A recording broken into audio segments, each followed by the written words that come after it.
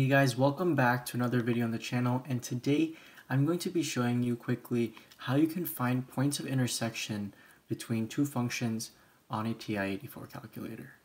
So right now I've already inputted two different functions. The first one is 2 cosine x and the second one is x squared minus 1. So if we see that on a graph, you can clearly see that there's 2 points of intersection. However, we don't know the exact x and y coordinates of the point of intersection, even if we use the tracer tool to try and get a rough estimate.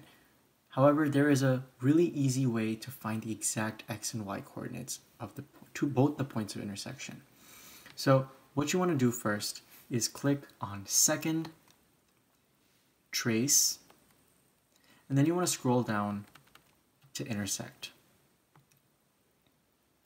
Now you'll see that you will be able to use these 4 arrows to kind of figure out that point of intersection. So using the right and left arrows, you can trace over the function that you're on. So right now you'll see that all the lettering is in blue, so that means we're on the blue function. And then the up and down arrows are for switching between functions. So if I press the up arrow, it switches to the red function, and I can use the right and left arrows to kind of trace over that function. So how do we figure out the point of intersection? So when you want to find the point of intersection between two different functions, then you just want to press enter to answer this first question. So is this one of the curves that we're looking at? Yes, so just press enter.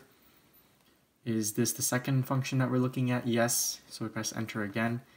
And then you want to use the right and left arrows to move this third pointer tool to as close as you can get to your desired point of intersection. So as you can see, that's as close as I can get to that point of intersection, and you just want to press enter.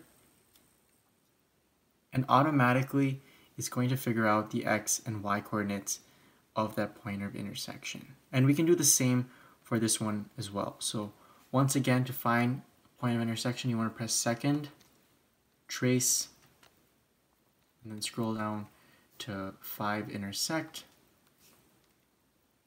And is this one of our curves? Yes, so press enter. Is this our second curve? Yes, so press enter. And then you just want to scroll and get as close as you can. It doesn't have to be precise, just a rough estimate. Press enter, and boom, you got your x coordinate and your y coordinate of that second point of intersection. So that's it for today's tutorial. It's pretty easy to figure out a point of intersection. Once again, just have to press second, trace, and then intersect. And that's how you can find the exact x and y coordinates of intersection points between multiple functions on a TI-84 Plus calculator. If you guys enjoyed this video, make sure to leave a like. And if you want to see more helpful videos like this in the future, make sure to subscribe and hit that notification bell. And I'll see you guys in the next video.